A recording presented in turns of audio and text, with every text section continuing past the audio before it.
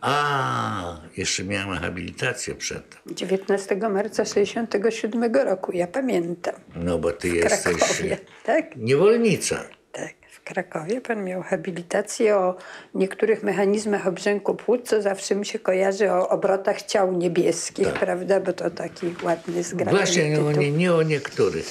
To jest właśnie cała rzecz. Więc któregoś dnia, jak nastała jakaś, po 1956 roku jakaś wolność, Jakubowski mówi: słuchaj chłopcy, róbcie doktoraty, bo was wyrzucą.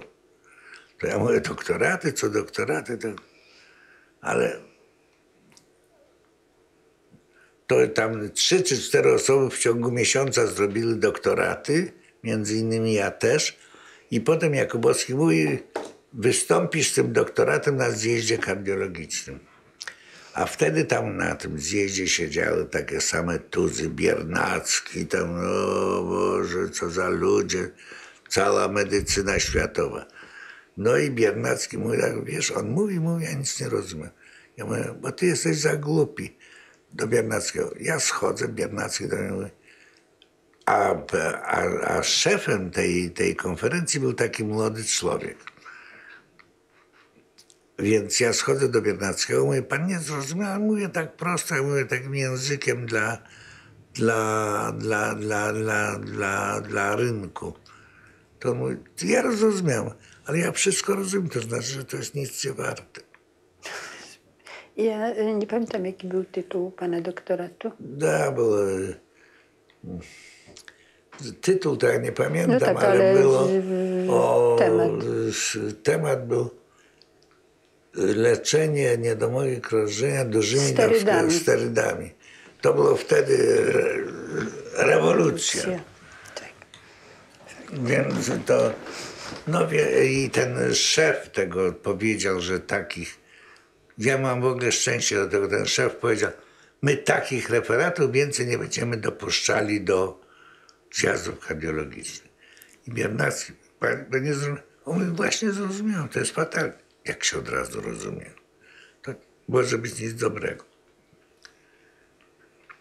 No a potem kazali mi, już nie pamiętam kiedy, kazali mi robić habilitację. No ale habilitację...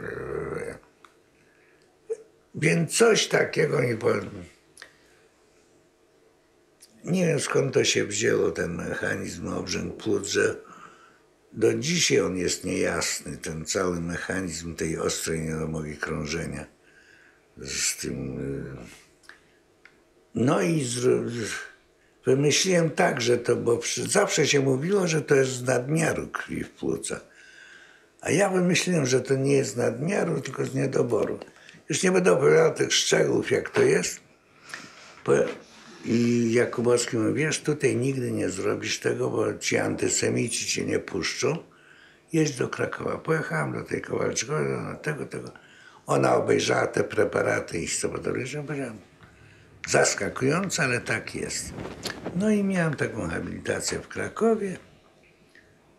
Pana żona w kościele stała przez całą habilitację. Nie stała, tylko siedziała. Ona. Tak. Ją stawy bolą. Szczegółów nie znam. No i miałem 99 głosów na 100. No oczywiście, że mi zrobili kawał, bo przecież ze mną przedtem umówili, co je będą pytać, a im się pomylili te pytania i pytali o zupełnie co innego. I jak Jakubowski zadał mi pytanie, dlaczego w niedomodze krążenia ustępują bóle stenokardialne, to trzeba być kuku na muniu, żeby tak to zapytać. No ale to jest habilitacja. I tam coś mówię i tam jakiś profesor się odzywa, to taki starszy profesor, fizjopatolog, mówi: kandydat ma rację, proszę mu nie przeszkadzać. No i potem, no tak, i zrobiłem habilitację, ale w Krakowie już były takie czasy, że oni nie posłali tej habilitacji do Warszawy, a jak posłali, to był 68 rok. To już było po habilitacji. To już było po habilitacji i zawołali tych wszystkich moich recenzentów, którzy postawili tę Kowalczykową, Falkiewicza, już nie pamiętam kogo jeszcze. I był taki profesor wojskowy, który powiedział, ja jestem przeciwny. To oni go się zapytali, dlaczego? Bo jestem przeciwny. To oni powiedzieli w zasadzie, nie potrzeba. I na tym się skończyło. No i już. Ale to był bardzo dobry pomysł z tym obrzękiem płuc, bo pierwsi to podchwycili Japończycy, a potem w literaturze naukowej polskiej to figuruje jako normalna rzecz. Tylko że nie wiadomo, kto to wymyślił. Ale to nie szkodzi. Byle poszło pod strzechy.